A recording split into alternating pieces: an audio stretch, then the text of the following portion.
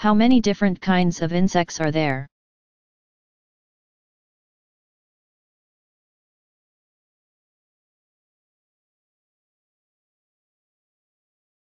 More than 980,000 species of arthropods exist, and most of those are insects. Estimates vary, but some scientists believe there are around 900,000 known species of insects. And many more species are yet to be discovered. Some experts believe there may be as many as 10 million different kinds of insects.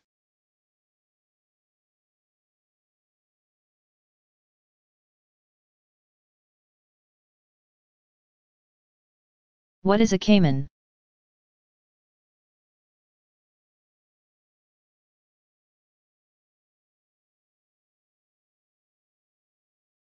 A caiman, also spelled caiman, is a close relative of the alligator that can be found in Central and South America. Like their crocodilian cousins, caimans live near rivers and other bodies of water. Most caimans are around 6 or 7 feet, 2 meters, long, but the largest species, the black caiman, can grow to a length of 15 feet, 4.5 meters.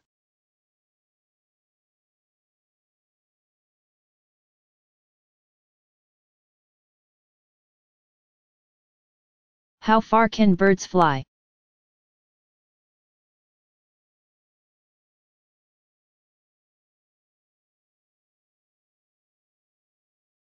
Some birds go very short distances in their migrations. The blue grouse, for example, lives in the mountains in North America and flies less than a mile down to lower, warmer altitudes for the winter months. That's one extreme. Another extreme are the long-distance flyers like the Arctic terns. These birds hold the distance record for flight. They've been known to fly from their summer home in the Arctic to a winter spot in the Antarctic, covering distances of around 10,000 miles, 16,100 kilometers. And in the spring they go back the other way. The long-tailed jaeger flies more than 5,000 miles. 8,050 kilometers, in each direction of its migratory flight. And even the tiny barn swallow has been known to cover 6,000 miles, 9,660 kilometers, round trip.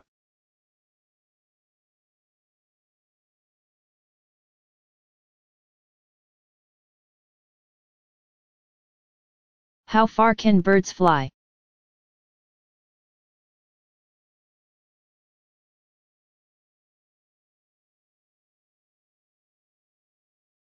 Some birds go very short distances in their migrations. The blue grouse, for example, lives in the mountains in North America and flies less than a mile down to lower, warmer altitudes for the winter months. That's one extreme. Another extreme are the long-distance flyers like the Arctic terns. These birds hold the distance record for flight. They've been known to fly from their summer home in the Arctic to a winter spot in the Antarctic, covering distances of around 10,000 miles, 16,100 kilometers. And in the spring they go back the other way. The long-tailed jaeger flies more than 5,000 miles. 8,050 kilometers, in each direction of its migratory flight. And even the tiny barn swallow has been known to cover 6,000 miles, 9,660 kilometers, round trip.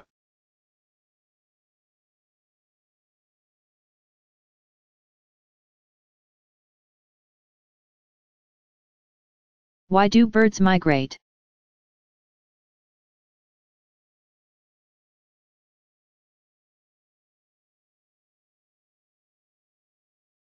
Many species of birds spend part of the year the warmer months in northern regions, and then migrate south when the weather starts to get cold. Birds follow this southward path primarily in search of an abundant, accessible food supply. Birds use up the energy they get from food very quickly, and they need to eat often. So when the ground begins to freeze and food supplies, particularly insects, are harder to find, many birds head south. Birds that spend a lot of time in water, ducks and geese, for example, have an additional reason to migrate. The northern lakes and ponds where they live freeze over in the winter. Migrating birds spend the winter months in the warmer, southern climate. And as spring returns to the north, so do migrating birds.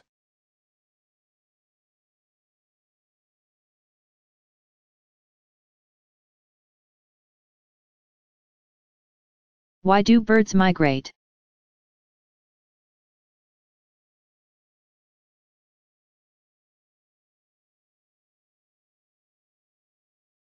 Many species of birds spend part of the year the warmer months in northern regions,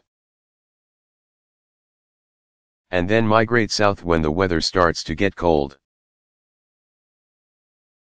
Birds follow this southward path primarily in search of an abundant, accessible food supply. Birds use up the energy they get from food very quickly, and they need to eat often. So when the ground begins to freeze and food supplies, particularly insects, are harder to find, many birds head south. Birds that spend a lot of time in water, ducks and geese, for example, have an additional reason to migrate. The northern lakes and ponds where they live freeze over in the winter. Migrating birds spend the winter months in the warmer, southern climate. And as spring returns to the north, so do migrating birds.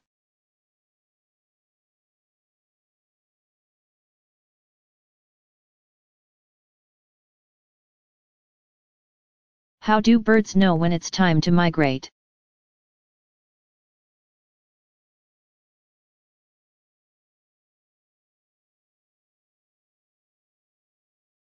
Scientists believe that in some species,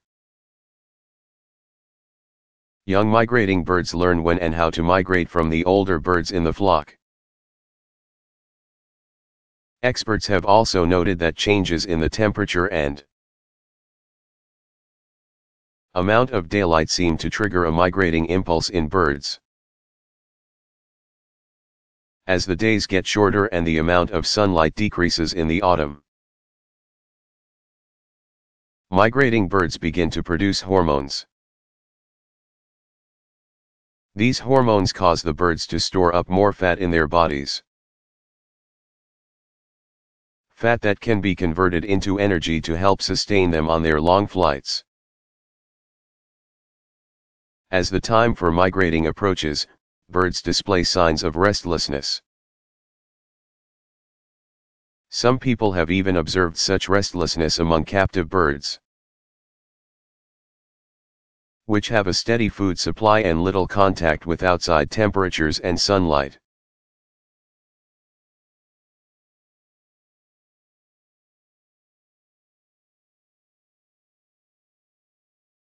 How do birds know when it's time to migrate?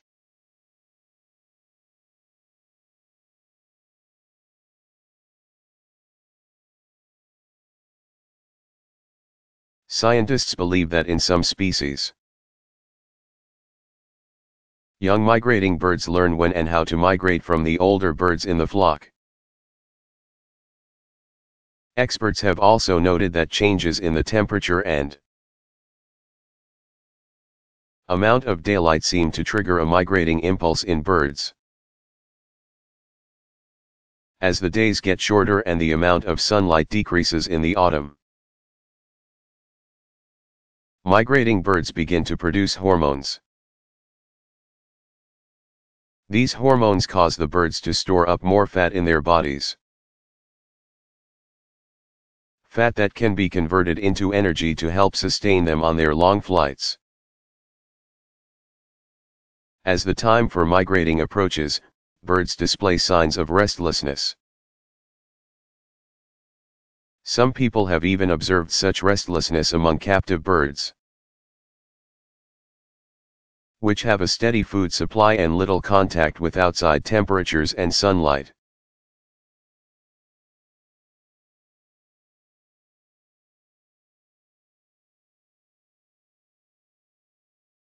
How do migrating birds know how to navigate?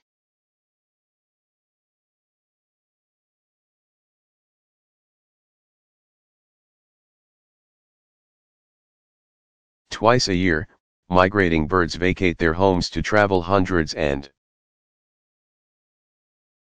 sometimes thousands of miles over land and over sea to a new residence.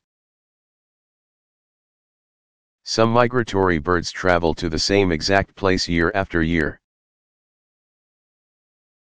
And some are even so punctual as to arrive at the same time year after year.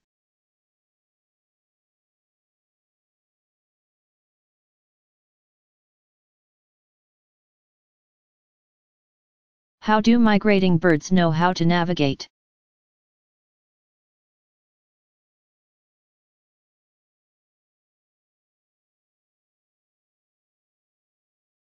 Twice a year, migrating birds vacate their homes to travel hundreds and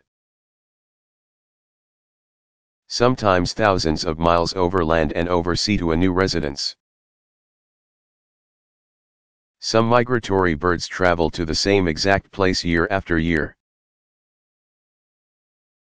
And some are even so punctual as to arrive at the same time year after year.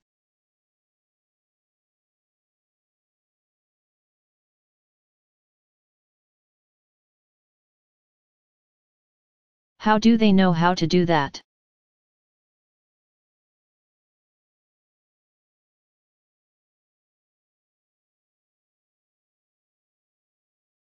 Scientists have studied migratory patterns of many different species, and they have developed theories as to how birds can find their way, but ultimately, they don't know for sure what techniques birds use.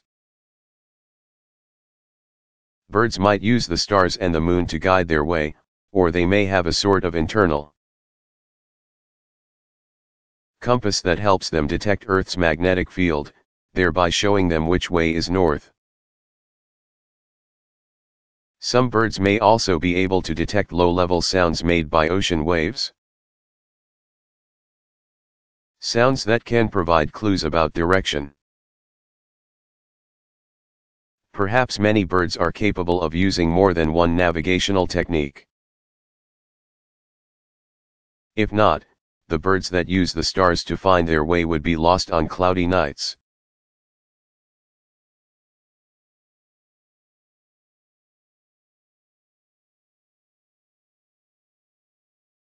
How do they know how to do that?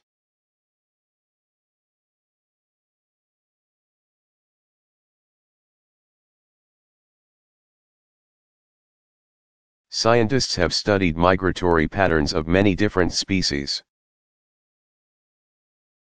and they have developed theories as to how birds can find their way, but ultimately, they don't know for sure what techniques birds use. Birds might use the stars and the moon to guide their way, or they may have a sort of internal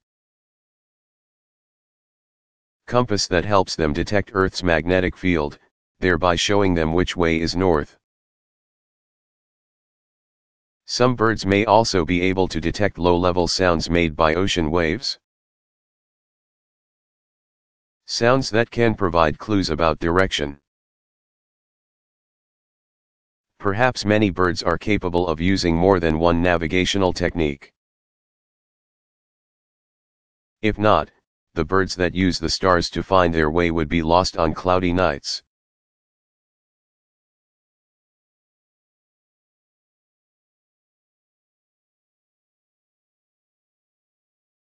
What are feathers made of?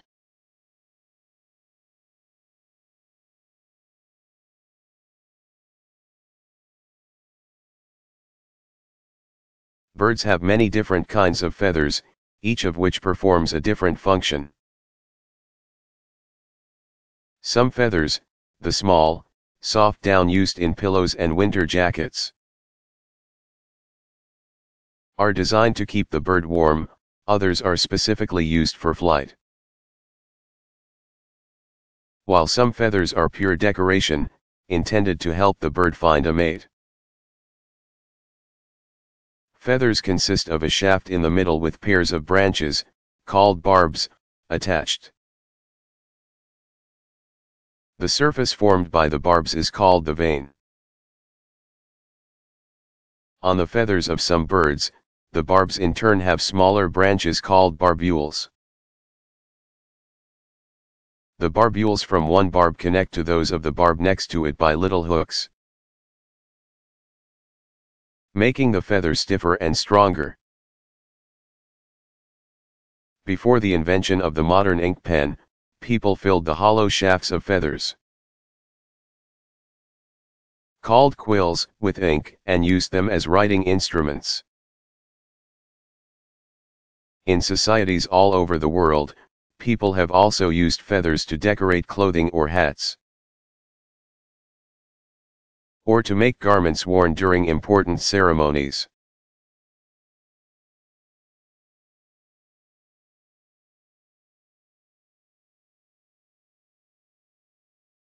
What are feathers made of?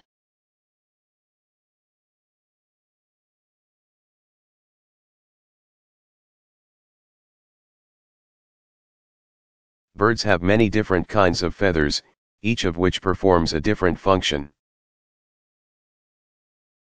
Some feathers, the small, soft down used in pillows and winter jackets,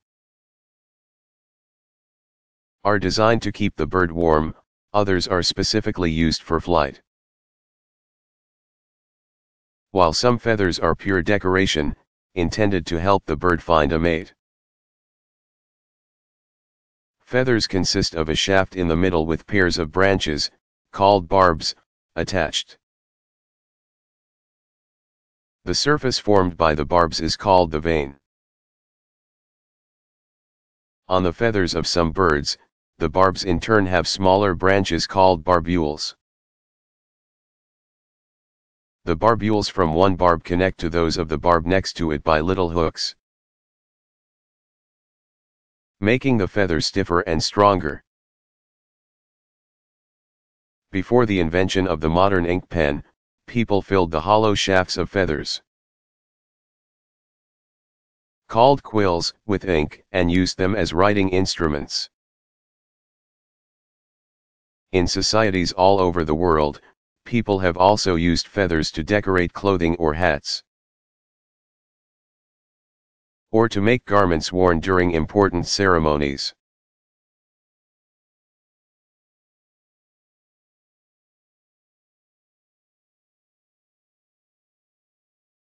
Why are male birds more colorful than female birds?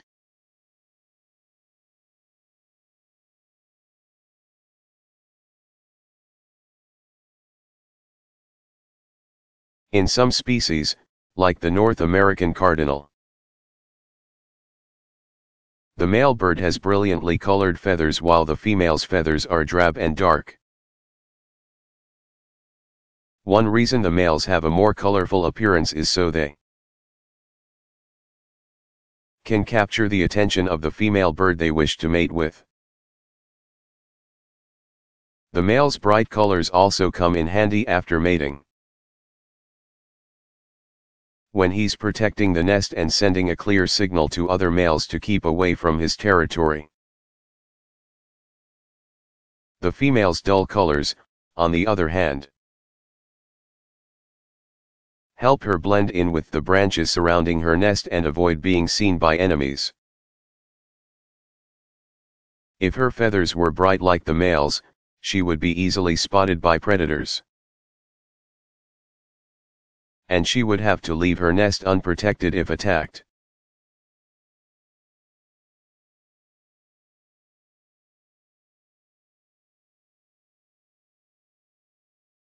Why are male birds more colorful than female birds?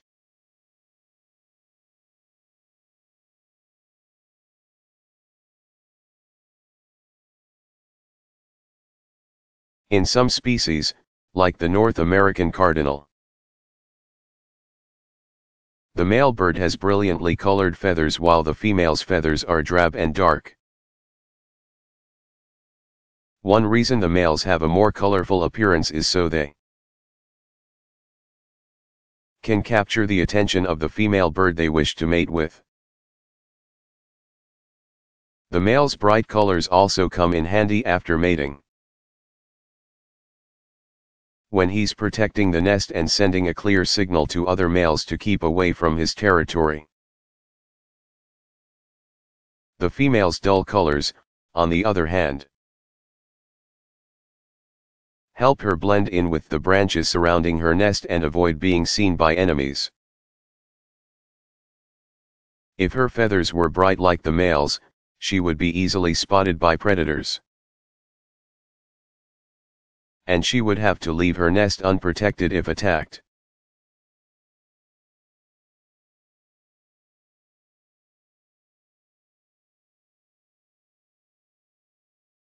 Will wild birds reject their babies if people touch them?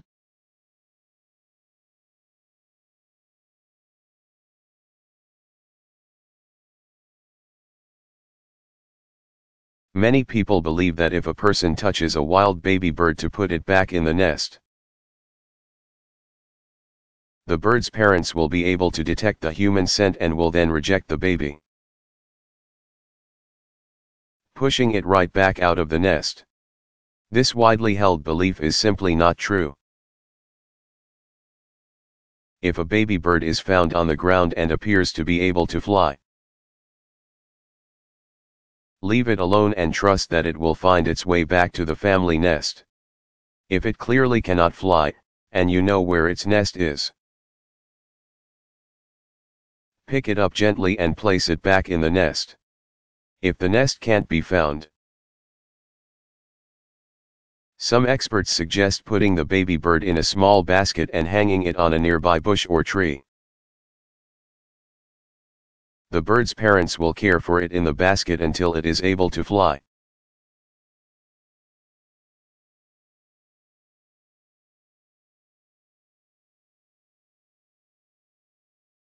Will wild birds reject their babies if people touch them?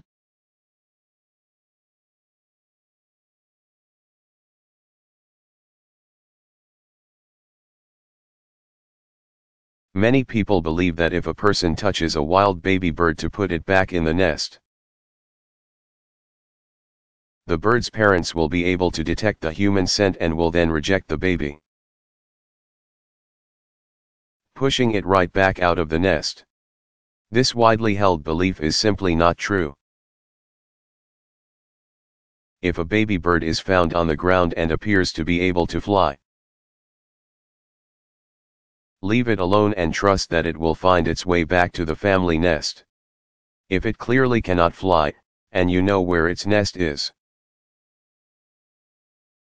pick it up gently and place it back in the nest. If the nest can't be found,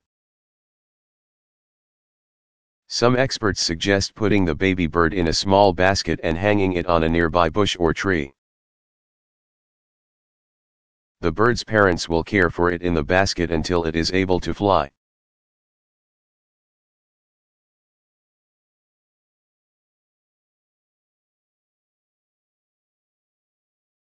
What is the largest bird?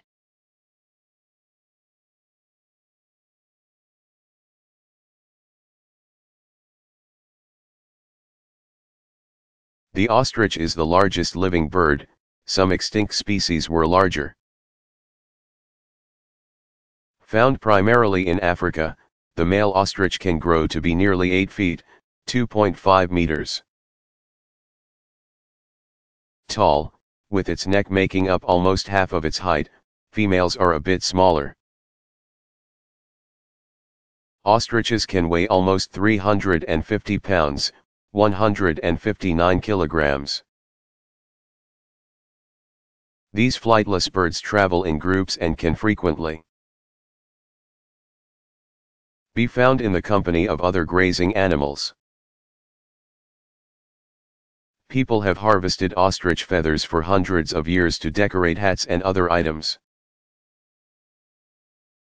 And in recent years ostrich meat has become more popular.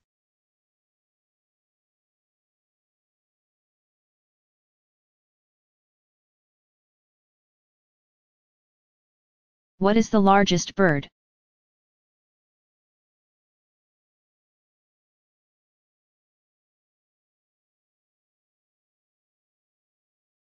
The ostrich is the largest living bird. Some extinct species were larger. Found primarily in Africa, the male ostrich can grow to be nearly 8 feet, 2.5 meters tall, with its neck making up almost half of its height. Females are a bit smaller. Ostriches can weigh almost 350 pounds, 159 kilograms. These flightless birds travel in groups and can frequently be found in the company of other grazing animals. People have harvested ostrich feathers for hundreds of years to decorate hats and other items. And in recent years ostrich meat has become more popular.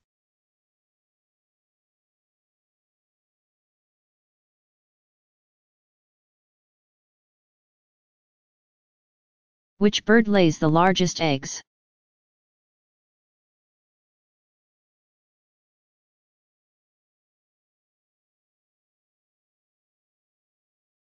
The largest eggs, not surprisingly, are laid by the largest bird, which is the ostrich.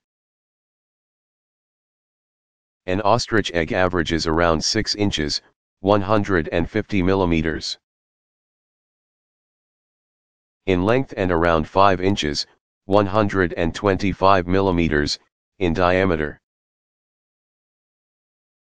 It weighs about 3 pounds, 1.35 kilograms. A male ostrich mates with several females during one mating season. And all of those females lay their eggs in one large nest, which can contain several dozen eggs at one time. Over the course of the 40 days it takes the eggs to hatch. The male sits on the nest at night, and the females take turns during the day.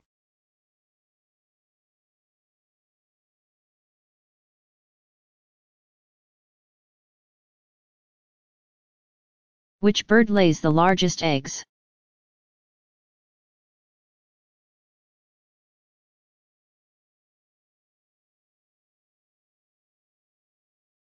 The largest eggs, not surprisingly, are laid by the largest bird, which is the ostrich.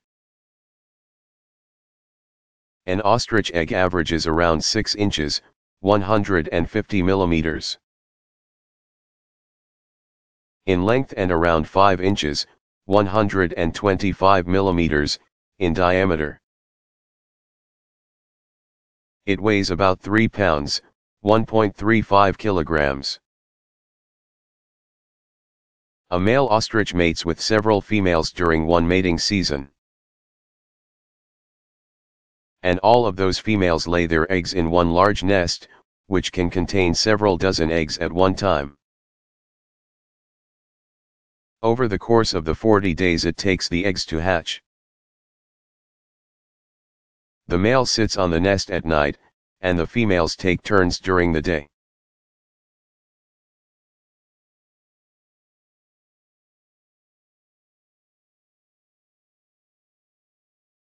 Do ostriches really bury their heads in sand?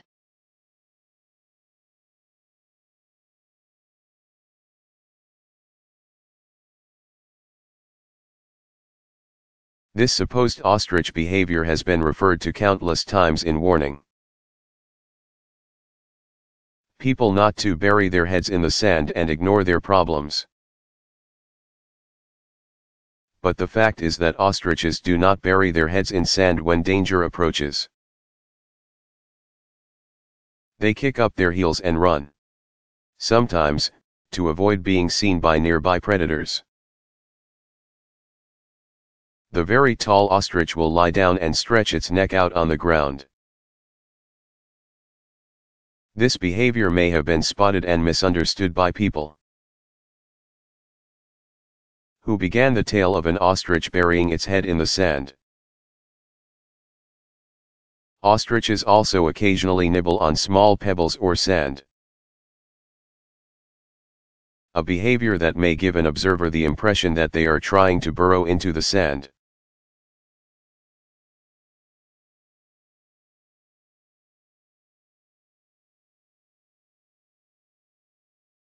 Do ostriches really bury their heads in sand?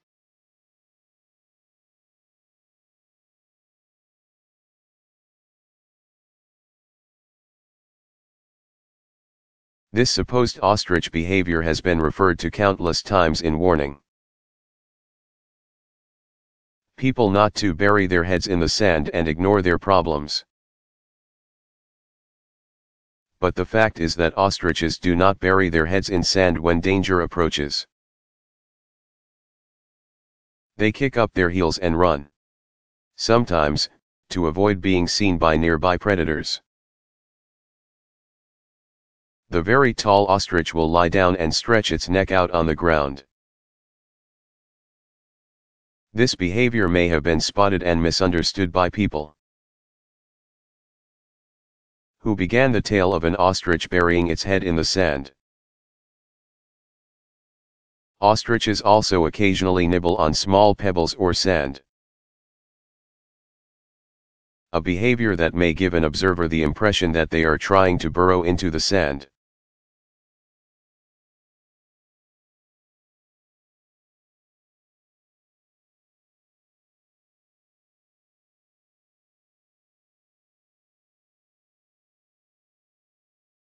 Which bird has the largest wings?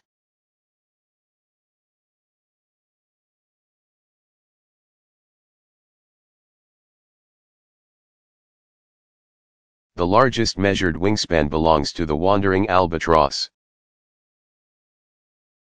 a large seabird that can be seen gliding over southern oceans. When spread, its wings can measure nearly 12 feet, 3.6 meters. Their long, narrow wings allow them to fly great distances with minimal effort. Albatrosses can glide for several hours without flapping their wings once. Their gliding ability helps them save energy, which comes in handy when they have to fly hundreds of miles in one trip to find food for a just hatched baby. Albatrosses only come to shore for breeding. And they are unusual among birds in that the female only lays one egg each year. Most birds lay several eggs a year. Ducks can lay around 10 eggs at a time, for example. Baby albatrosses require a lot of care from their parents. It can take them almost a year to grow the feathers they need for flying. And during that time the parents must search far and wide to get food for the whole family. Albatrosses eat fish and squid, and sometimes they follow boats, looking for food scraps. At one time sailors believed that killing an albatross brought bad luck. An idea explored in the famous poem by Samuel Taylor Coleridge, The Rime of the Ancient Mariner. Others ignored that superstition, catching the birds on baited fish hooks for their meat and feathers.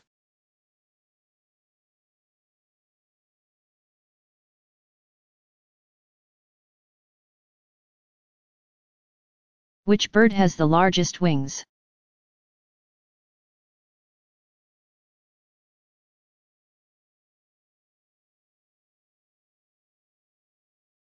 The largest measured wingspan belongs to the wandering albatross, a large seabird that can be seen gliding over southern oceans. When spread, its wings can measure nearly 12 feet, 3.6 meters. Their long, narrow wings allow them to fly great distances with minimal effort. Albatrosses can glide for several hours without flapping their wings once. Their gliding ability helps them save energy, which comes in handy when they have to fly hundreds of miles in one trip to find food for a just-hatched baby. Albatrosses only come to shore for breeding. And they are unusual among birds in that the female only lays one egg each year. Most birds lay several eggs a year. Ducks can lay around 10 eggs at a time, for example. Baby albatrosses require a lot of care from their parents. It can take them almost a year to grow the feathers they need for flying. And during that time the parents must search far and wide to get food for the whole family. Albatrosses eat fish and squid, and sometimes they follow boats, looking for food scraps. At one time sailors believed that killing an albatross brought bad luck. An idea explored in the famous poem by Samuel Taylor Coleridge, The Rime of the Ancient Mariner. Others ignored that superstition, catching the birds on baited fish hooks for their meat and feathers.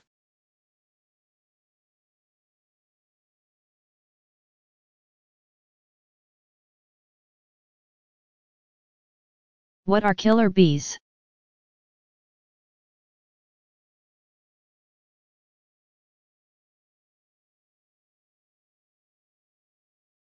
Killer bees are the result of a scientific experiment begun in the mid-1950s, when European honeybees and African bees,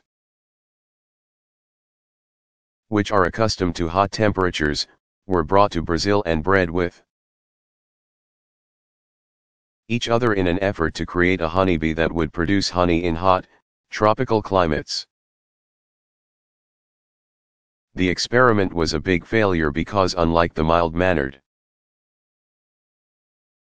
European honeybee, the new Africanized honeybee had an aggressive nature. Quick to attack intruders, the new bees have been responsible for a number of human deaths. The danger of these bees comes from their tendency to attack in swarms. If a person is stung by enough bees at one time, it could trigger a severe allergic reaction. These killer bees have made their way into the southern United States. But the American beekeeping industry is working on ways to correct this experiment gone wrong.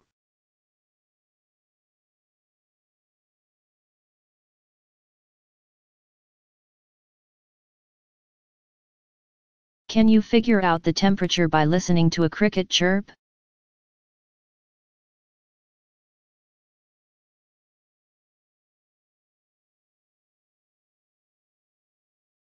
Yes, the warmer the night, the faster a cricket sings.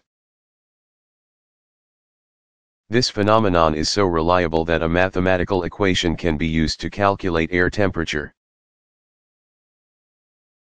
Count the number of cricket chirps made in 13 seconds. And add 40, and you will get the temperature outside, in degrees Fahrenheit.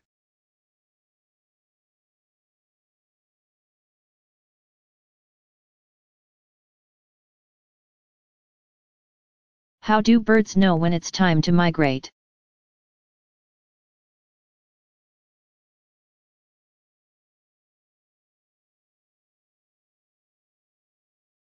Scientists believe that in some species, young migrating birds learn when and how to migrate from the older birds in the flock. Experts have also noted that changes in the temperature and Amount of daylight seem to trigger a migrating impulse in birds. As the days get shorter and the amount of sunlight decreases in the autumn, migrating birds begin to produce hormones. These hormones cause the birds to store up more fat in their bodies. Fat that can be converted into energy to help sustain them on their long flights.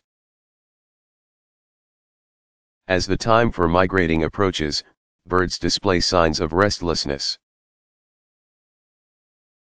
Some people have even observed such restlessness among captive birds, which have a steady food supply and little contact with outside temperatures and sunlight.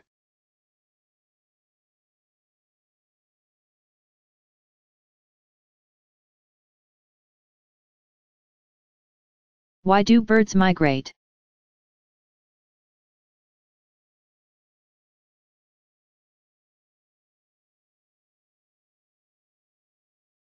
Many species of birds spend part of the year the warmer months in northern regions, and then migrate south when the weather starts to get cold. Birds follow this southward path primarily in search of an abundant, accessible food supply. Birds use up the energy they get from food very quickly, and they need to eat often. So when the ground begins to freeze and food supplies, particularly insects, are harder to find, many birds head south. Birds that spend a lot of time in water, ducks and geese, for example, have an additional reason to migrate. The northern lakes and ponds where they live freeze over in the winter. Migrating birds spend the winter months in the warmer, southern climate. And as spring returns to the north, so do migrating birds.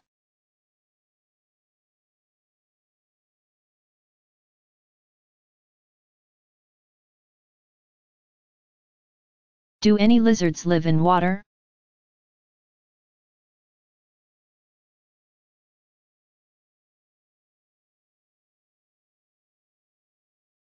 Lizards need to breathe air, so there are no living species that live in water all of the time. Several species of lizards can and do swim,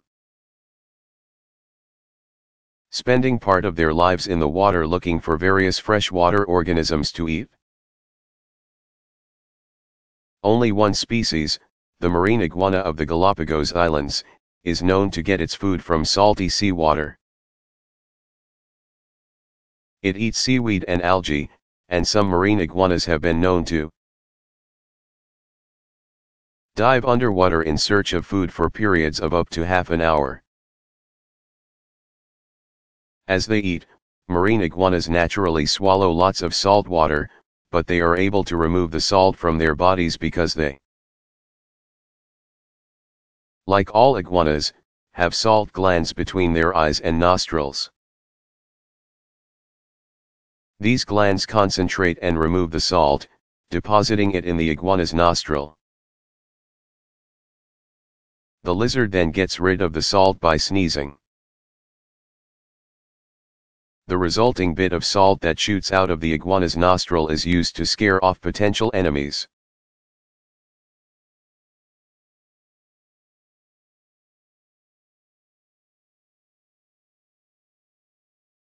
What is the smallest lizard?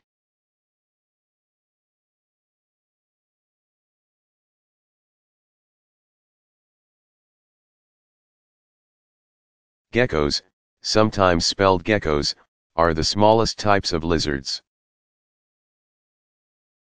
They are only about 1 inch, 3 centimeters, long.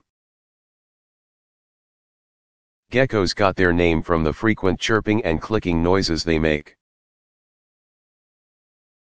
Most reptiles don't make any noise at all. They like warm climates, and, unlike many other reptiles, they frequently live peacefully among humans, probably because they are harmless. They are less threatening because of their small size, and their insect diet is helpful to humans. The tiny, hair-like coverings on their flattened feet make geckos extraordinary climbers. They are able to grip even very smooth surfaces. And they can climb straight up walls and even walk across ceilings.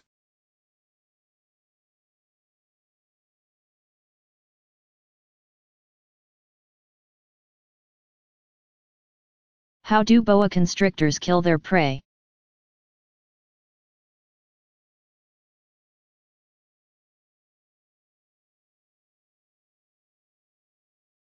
Injecting animals with venom is not the only method used by snakes to control their prey.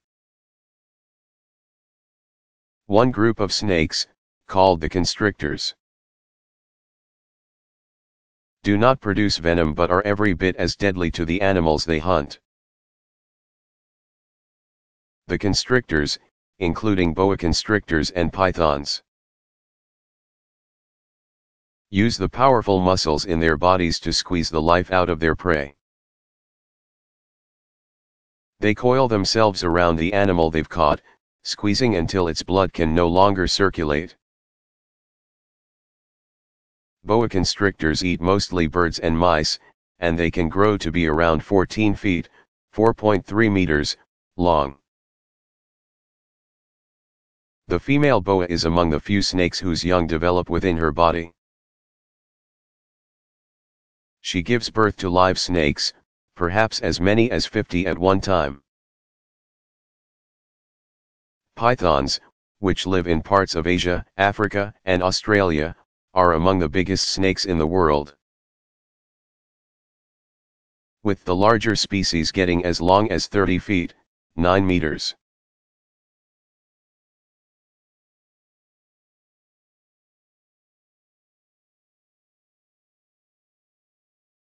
Why are male birds more colorful than female birds?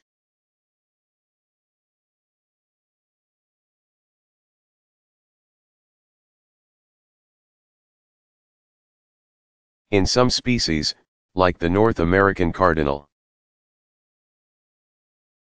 the male bird has brilliantly colored feathers while the female's feathers are drab and dark. One reason the males have a more colorful appearance is so they can capture the attention of the female bird they wish to mate with. The male's bright colors also come in handy after mating.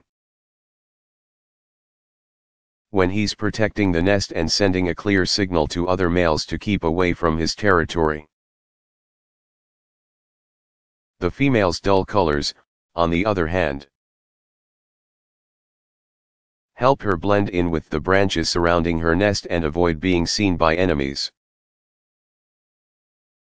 If her feathers were bright like the male's, she would be easily spotted by predators.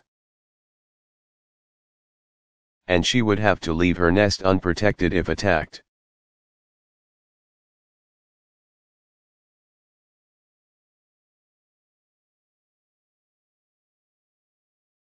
Are there any poisonous lizards?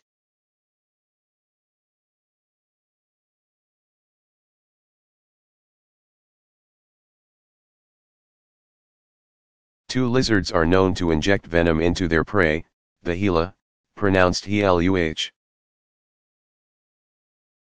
monster, and the Mexican beaded lizard. The Gila, found in northern Mexico and the southwestern United States, produces venom that is secreted into grooves in their teeth. When they bite into their prey, the venom gets into the other animal's blood. Around 20 inches, 50 centimeters, long, Gila monsters eat small mammals and birds as well as eggs.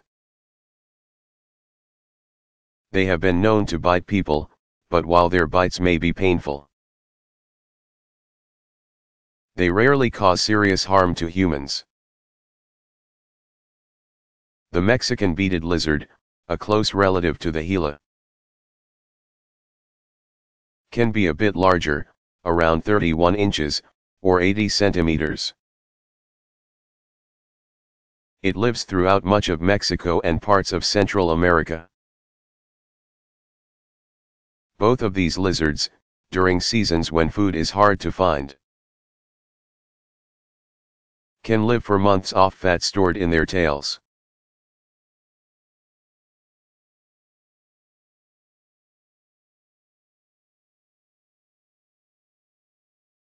Why are crocodiles and alligators such good hunters?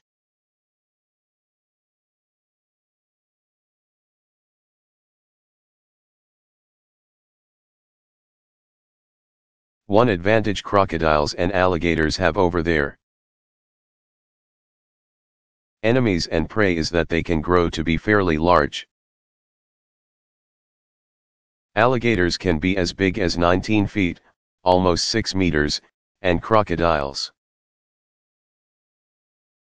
considered the largest and heaviest living reptiles, can be slightly bigger. They have huge, crushing jaws and massive, powerful tails that help them swim and can be used to thrash their opponents. Perhaps their most useful feature as hunters is the positioning of their eyes and nostrils on the top of their heads. This trait allows alligators and crocodiles to keep most of their bodies submerged in the water, hidden from view, while they wait for an animal to come to the water's edge for a drink. The water-loving reptiles can then snatch their prey,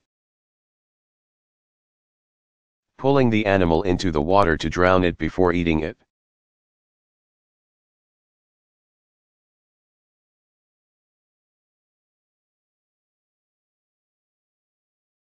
What is the largest bird?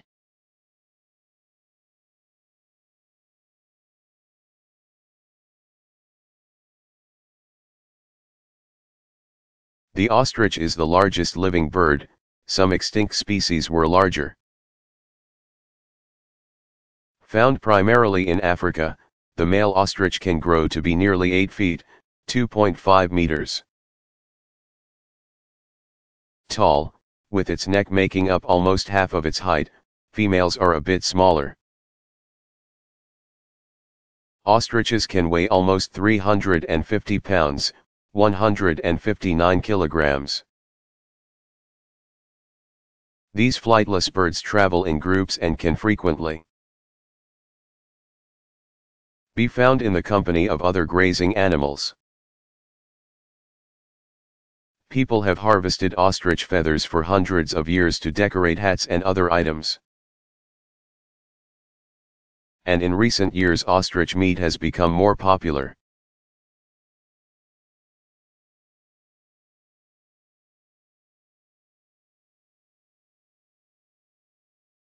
What is a cocoon?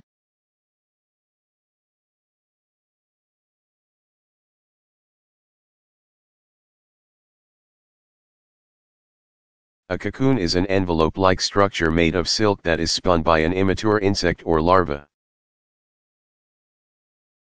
It is a protective covering in which the larva passes through its inactive pupa stage before it becomes an adult insect. These cocoons are often attached to branches or twigs. Caterpillars are the larvae that eventually change, or metamorphose, into butterflies and moths. Only a few types of butterfly caterpillars spin cocoons. A butterfly's cocoon is called a chrysalis, while the caterpillars of many moths do. The cocoon of the silkworm, caterpillar of the silk moth, is collected and processed and woven into the beautiful cloth we know as silk.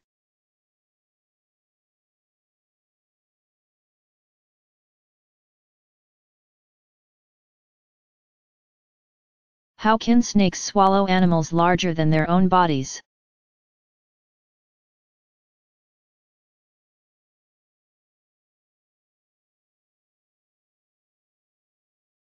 Snakes do not always eat animals whose bodies are wider than their own.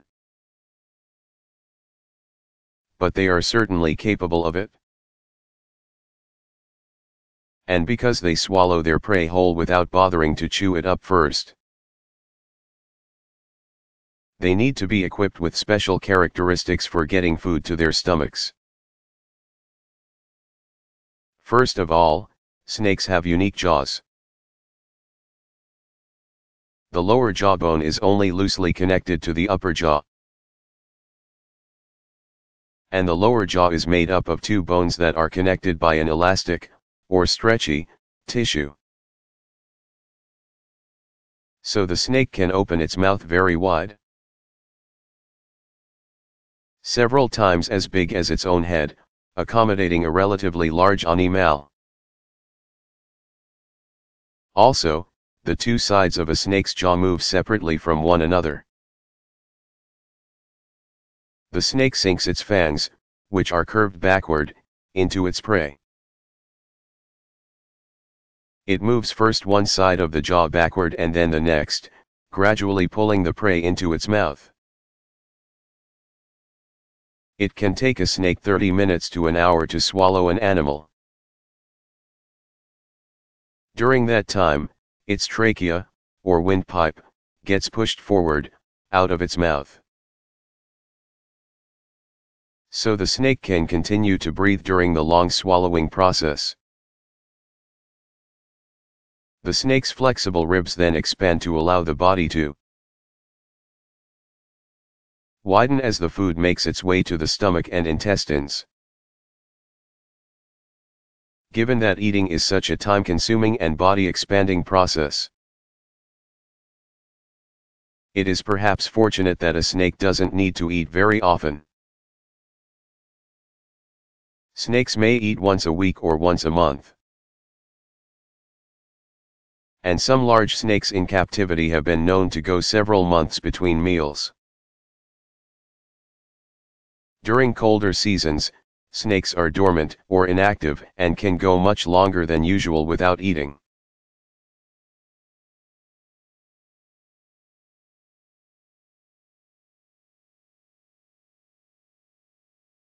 Why are some flying insects drawn to lights at night?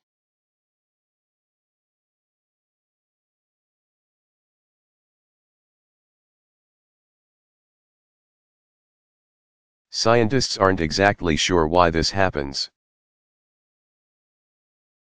They have noticed that on clear nights, when the moon is visible, fewer insects gravitate to artificial lights. This observation has given rise to a theory, for millions of years.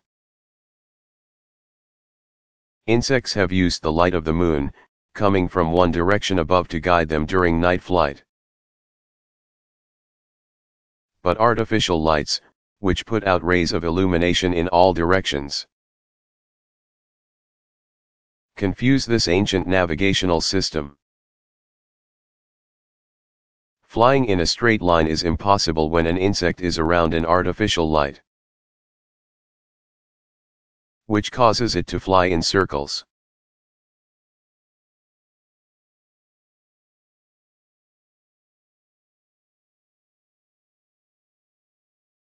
What are feathers made of?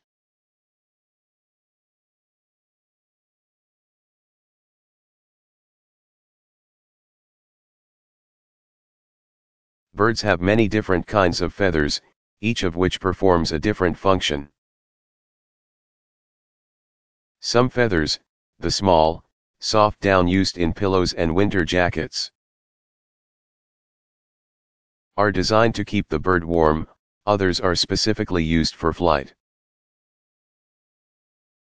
While some feathers are pure decoration, intended to help the bird find a mate. Feathers consist of a shaft in the middle with pairs of branches, called barbs, attached. The surface formed by the barbs is called the vane. On the feathers of some birds, the barbs in turn have smaller branches called barbules. The barbules from one barb connect to those of the barb next to it by little hooks, making the feather stiffer and stronger. Before the invention of the modern ink pen, people filled the hollow shafts of feathers, called quills, with ink, and used them as writing instruments. In societies all over the world, people have also used feathers to decorate clothing or hats, or to make garments worn during important ceremonies.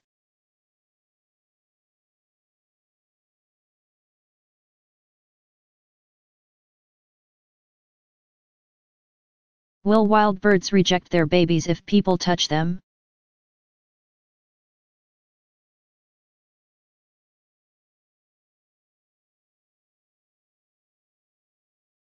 Many people believe that if a person touches a wild baby bird to put it back in the nest,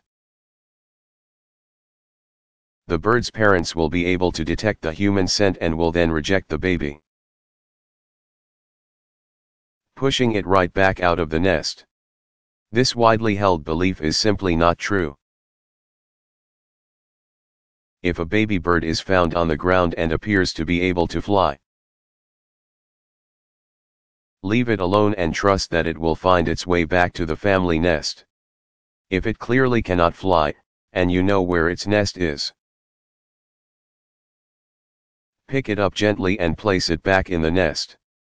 If the nest can't be found,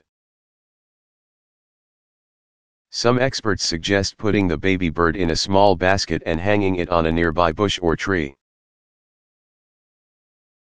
The bird's parents will care for it in the basket until it is able to fly.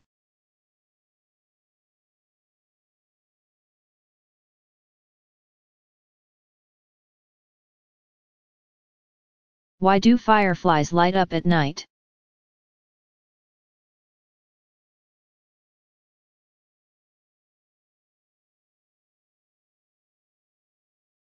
It is believed that fireflies, beetles also known as lightning bugs, flash signals to one another to show their locations in the dark and to indicate their willingness to mate. Fireflies have organs near the ends of their bodies that convert a special biochemical into flashes of heatless light.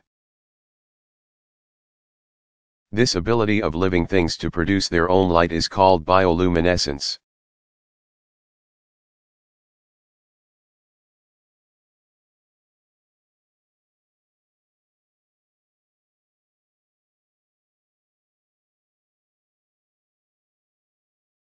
Why do snakes always stick out their tongues?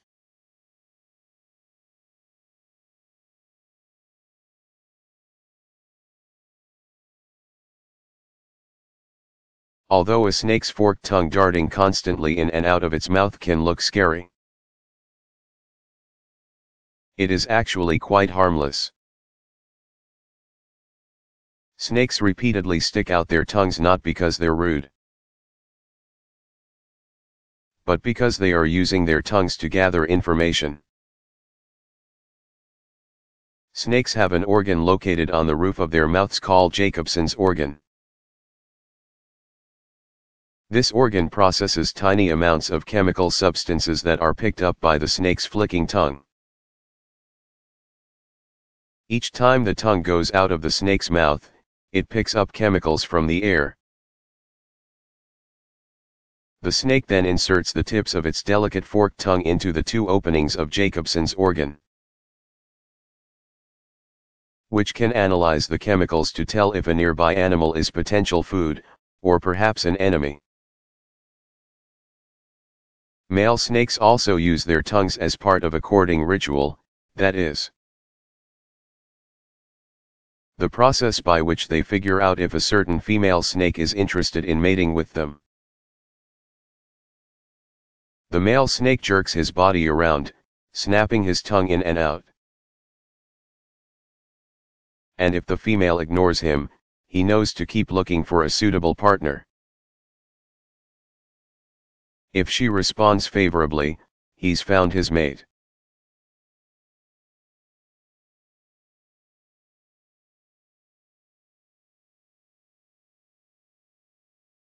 How is an alligator different from a crocodile?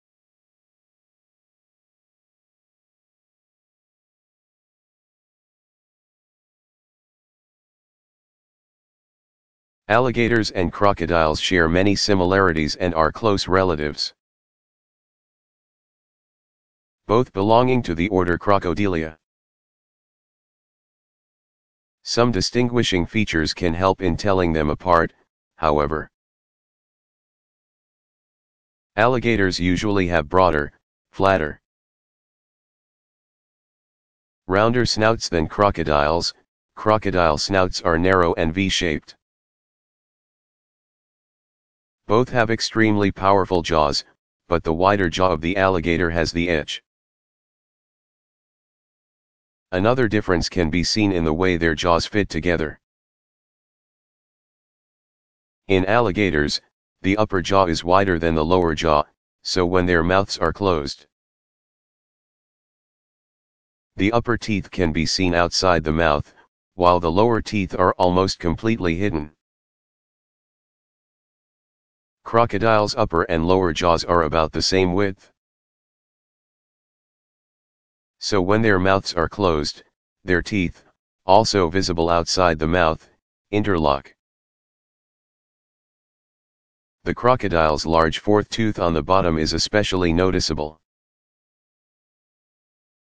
Both animals tend to prefer freshwater environments, but crocodiles have a higher tolerance for salt water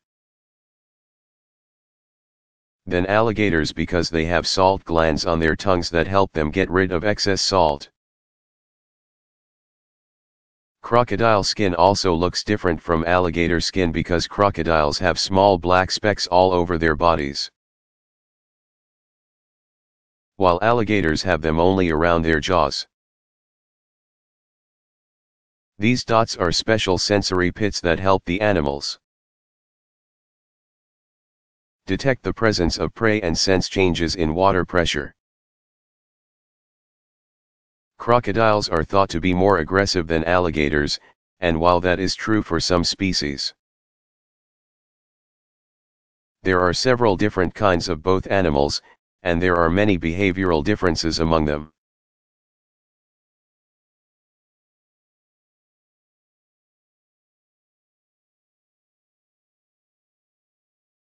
Which bird lays the largest eggs?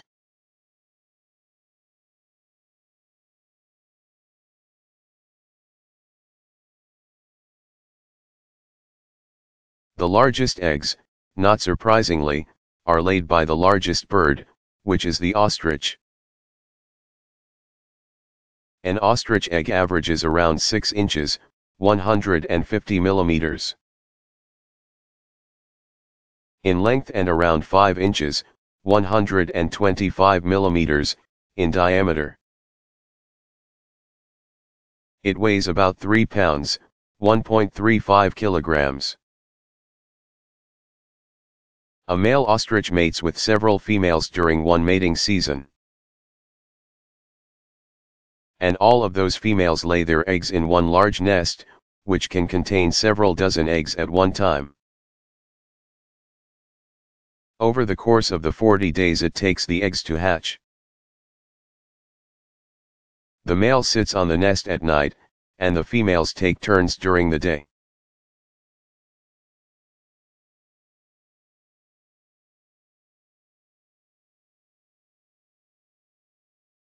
How do migrating birds know how to navigate?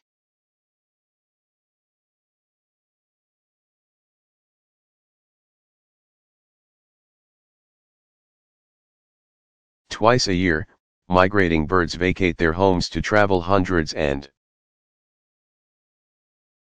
sometimes thousands of miles over land and over sea to a new residence. Some migratory birds travel to the same exact place year after year, and some are even so punctual as to arrive at the same time year after year.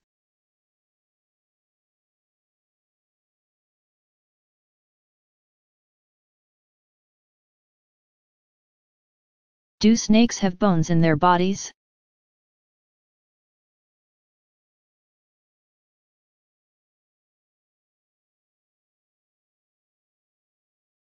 Snakes have such flexible and winding bodies. It seems strange to think that they have bones under those scales. Snakes do not have any arms or legs, but they do have bones in their skull, and they have a long backbone. The backbone is made up of vertebrae, plural of vertebra, the segments that make up the spinal column in all vertebrates. And a pair of ribs is attached to each vertebra above the tail section. Therefore, very long snakes have more vertebrae, and more ribs than any other kind of animal. Some snakes have more than 400 vertebrae, people have 12. The way the vertebrae fit together allows for swiveling flexibility in both side-to-side and up and down motions, allowing the snake to move the way it does without straining its skeleton.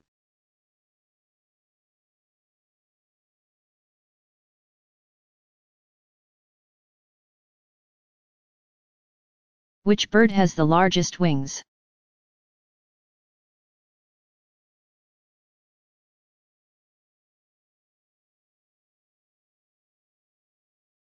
The largest measured wingspan belongs to the wandering albatross,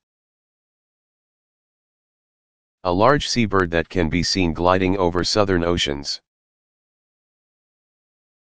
When spread, its wings can measure nearly 12 feet, 3.6 meters. Their long, narrow wings allow them to fly great distances with minimal effort. Albatrosses can glide for several hours without flapping their wings once. Their gliding ability helps them save energy, which comes in handy when they have to fly hundreds of miles in one trip to find food for a just hatched baby. Albatrosses only come to shore for breeding, and they are unusual among birds in that the female only lays one egg each year. Most birds lay several eggs a year. Ducks can lay around 10 eggs at a time, for example. Baby albatrosses require a lot of care from their parents. It can take them almost a year to grow the feathers they need for flying. And during that time the parents must search far and wide to get food for the whole family. Albatrosses eat fish and squid, and sometimes they follow boats, looking for food scraps. At one time sailors believed that killing an albatross brought bad luck, an idea explored in the famous poem by Samuel Taylor Coleridge, The Rime of the Ancient Mariner. Others ignored that superstition, catching the birds on baited fish hooks for their meat and feathers.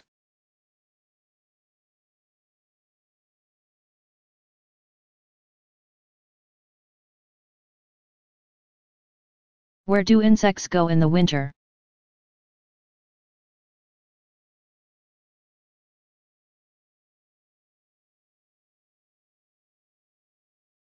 Most insects survive the winter in an inactive state known as diapause. It is a type of hibernation, in which all body processes slow down and little energy is required for survival.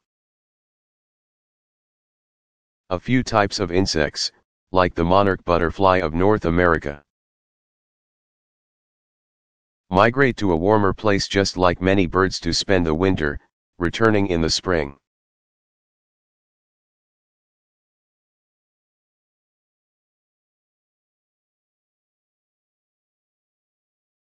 Why do bees, wasps, and other insects sting?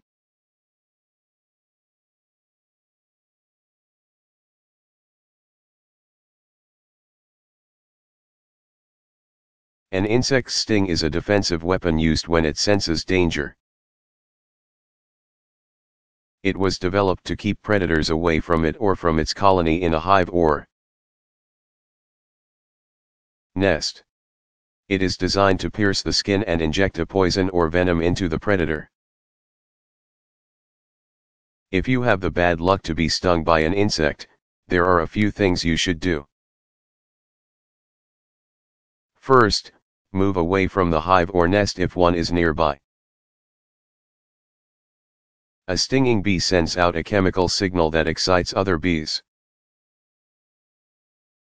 Second, try to remove the stinger from your skin by scraping it with something hard instead of pulling it, which could squeeze the attached venom sac, releasing more of the irritating substance into the wound. Put some ice on the sting to ease the swelling and pain. If you develop a lot of swelling, a rash, or, most important, have trouble breathing, see a doctor, because you are having a serious allergic reaction.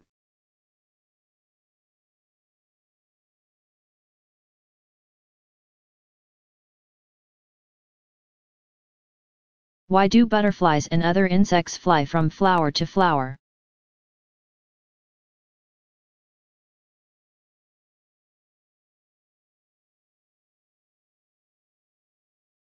Butterflies and other insects fly from one plant to the next to feed on the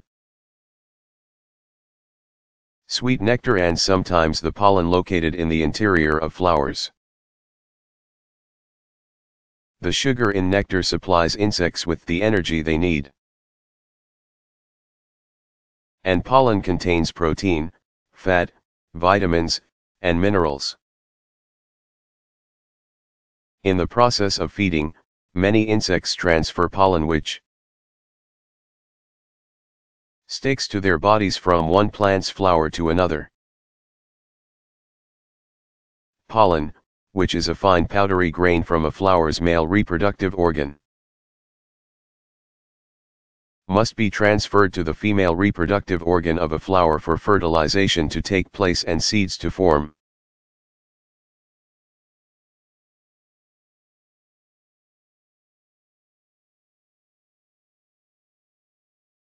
How are moths different from butterflies?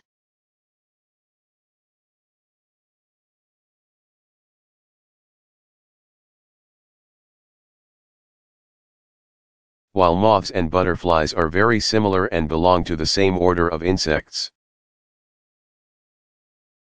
Lepidoptera, there are noticeable differences between them.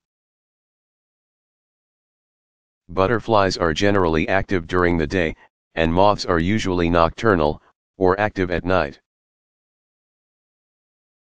Butterflies have knobs on the ends of their antennae, while moths do not. Butterflies tend to be more colorful than moths. And moths and butterflies hold their wings differently when at rest. Moths lay theirs out flat, like an airplane, while butterflies hold theirs vertically above their bodies.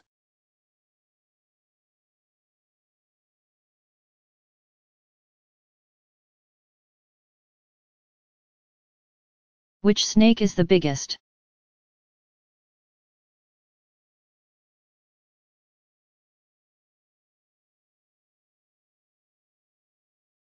It depends on how the snake is measured. Many people believe that the giant, or green, anaconda is the largest overall, thickest and heaviest, while the reticulated python is the longest. Either way, these are both extremely large snakes. The anaconda, which lives near water in tropical regions of South America, commonly grows to be about 16 feet, 5 meters, long. But these snakes have been known to get as long as 30 feet, 9 meters, and they can weigh several hundred pounds. They capture prey by lying in the water at night, waiting for animals to come to the water's edge for a drink. Anacondas belong to the group of snakes known as constrictors, meaning they squeeze their prey to death rather than using venom. While they will sometimes capture animals as large as deer when in search of a meal, anacondas are typically not very aggressive in the wild.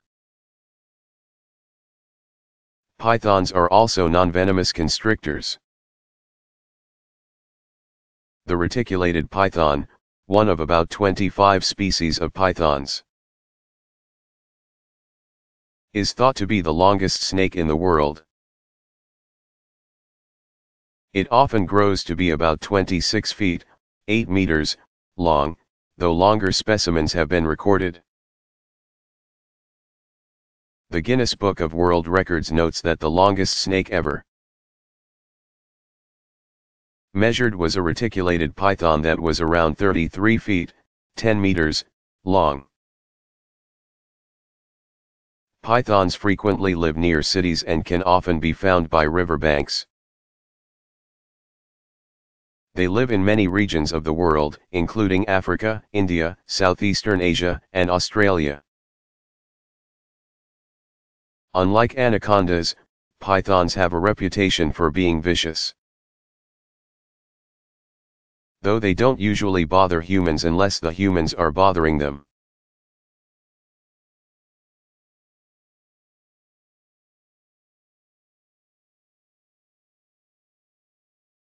How do insects make other sounds?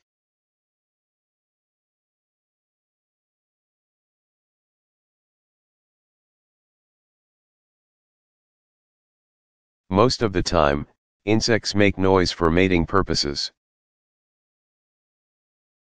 Male insects produce sound to attract females, sometimes over long distances. A male insect can make such sounds by rubbing parts of his body together. The grasshopper, for instance, rubs the rough edge of his hind leg against the edge of a forewing. Similarly, the cricket scrapes his forewings together. Other insects have membranes that vibrate, which also produces sound.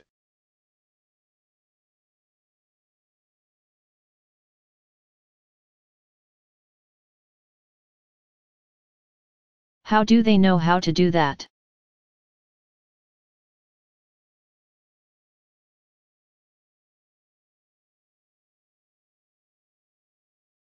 Scientists have studied migratory patterns of many different species.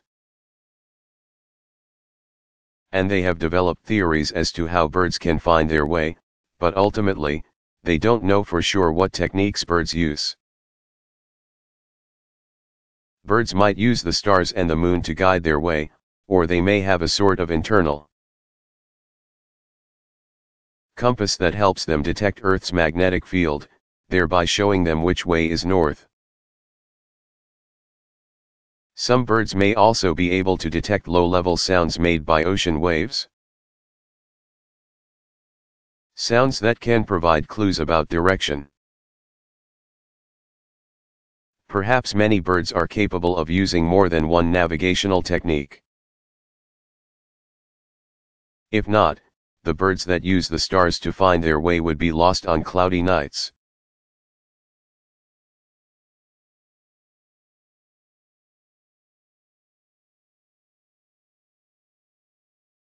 Why do snakes shed their skins?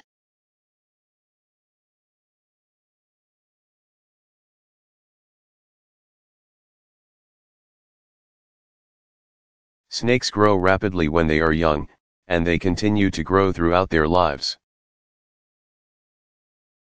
Their skin does not grow along with them, however.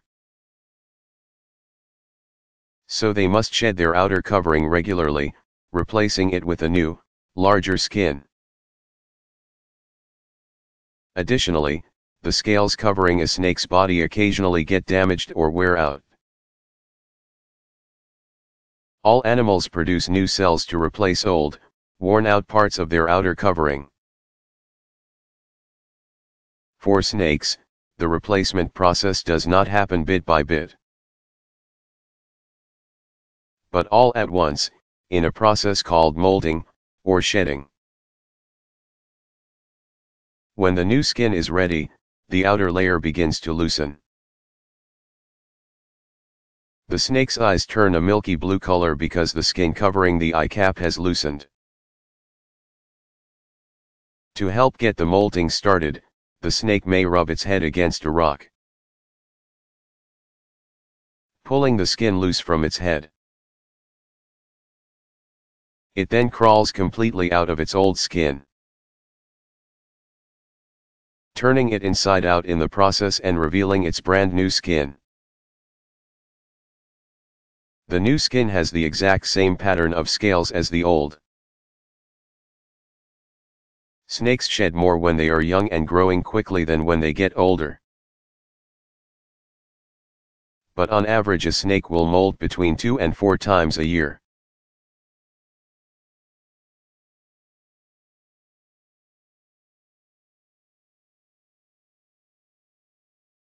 Why do yellowjacket wasps bother picnickers?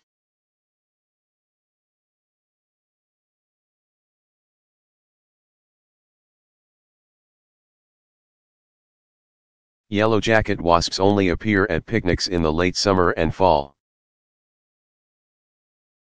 when there is less work for them to do in their colonies. The nectar-producing flowers that they usually feed on are almost gone at that time of year, so they settle for sweet things like soda and other picnic food.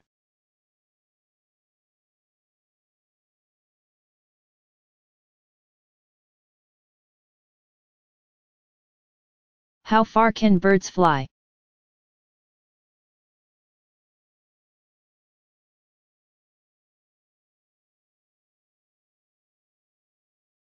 Some birds go very short distances in their migrations.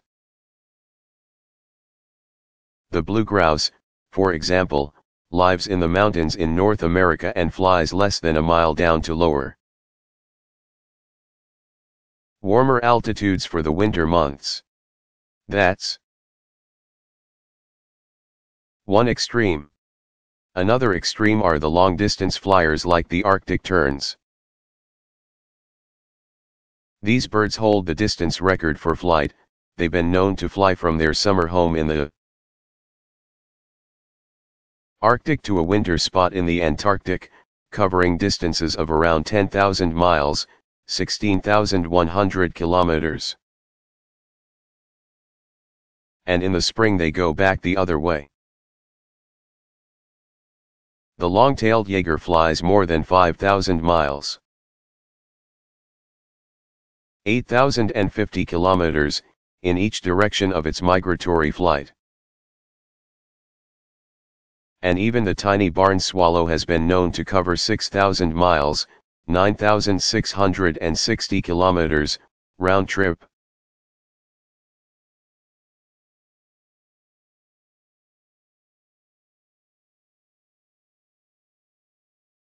Do ostriches really bury their heads in sand?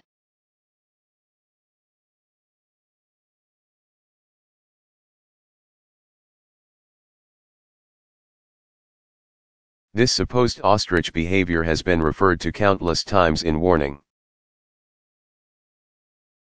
people not to bury their heads in the sand and ignore their problems. But the fact is that ostriches do not bury their heads in sand when danger approaches. They kick up their heels and run. Sometimes, to avoid being seen by nearby predators. The very tall ostrich will lie down and stretch its neck out on the ground. This behavior may have been spotted and misunderstood by people who began the tale of an ostrich burying its head in the sand. Ostriches also occasionally nibble on small pebbles or sand, a behavior that may give an observer the impression that they are trying to burrow into the sand.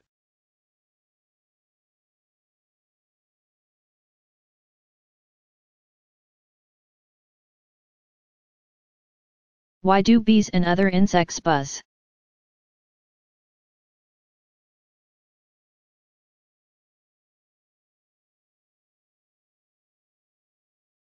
The buzzing sounds that insects make are the beating of their wings. Some insects flap their wings slowly, like the butterfly, 8 to 12 beats per second, and make no sound. Others, like the mosquito, beat their wings very fast. At 600 beats per second. The mosquito's buzz sounds more like a high-pitched whine.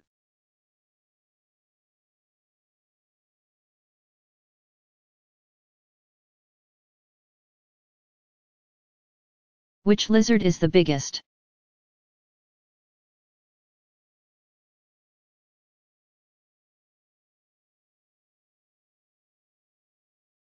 The Komodo dragon, part of the monitor family of lizards, is the largest living lizard. It can grow to be 10 feet,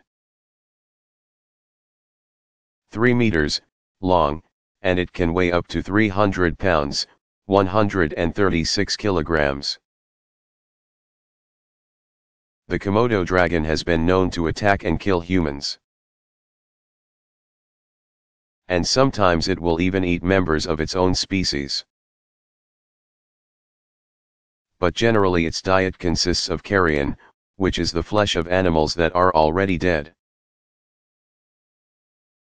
Found on Komodo Island in Indonesia, this lizard has been popular with collectors of rare and exotic animals. And because of that the Komodo dragon is nearly extinct. The Komodo dragon is now protected by laws that prohibit people from hunting or capturing it.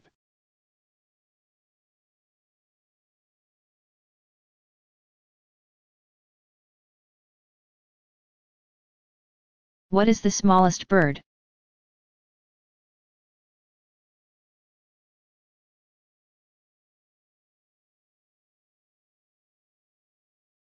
The smallest living bird is the bee hummingbird, including its beak and tail. This bird measures only about 2 inches, 5.5 centimeters, and weighs about 2/3 of an ounce, 20 grams. The more than 300 species of beautiful, brightly colored hummingbirds live throughout North and South America. They can flap their wings at amazing speeds. The smaller species beat their wings from 60 to 80 times per second, and they are the only birds who can fly upside down. The special structure of their wings also enables them to fly backwards, sideways, and straight up and down. Hummingbirds get their food by hovering over plants and inserting their long,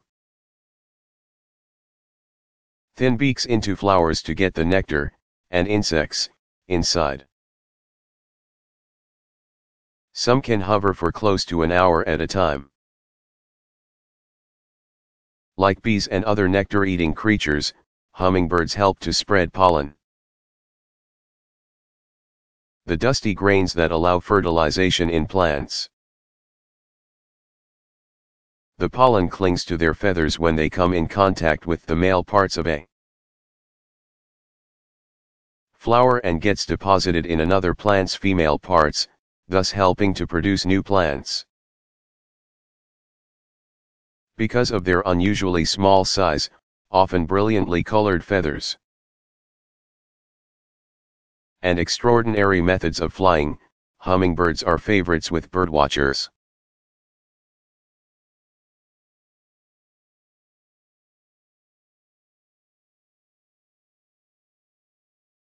What is the smallest bird?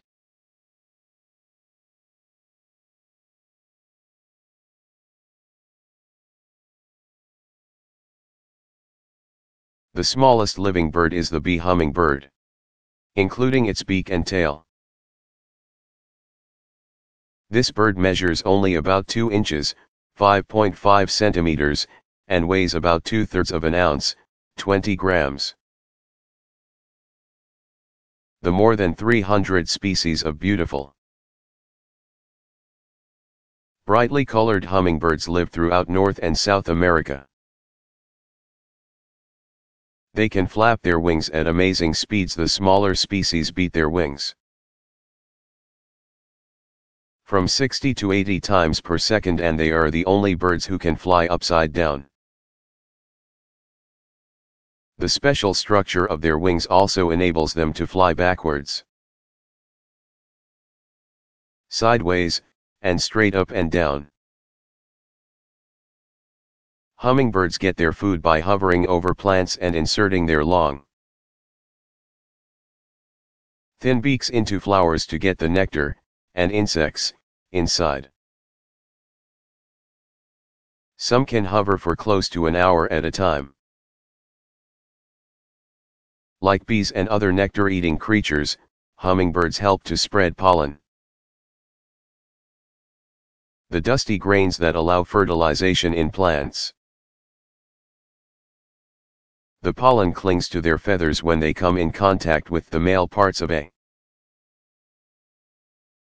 flower and gets deposited in another plant's female parts, thus helping to produce new plants. Because of their unusually small size, often brilliantly colored feathers, and extraordinary methods of flying, hummingbirds are favorites with birdwatchers.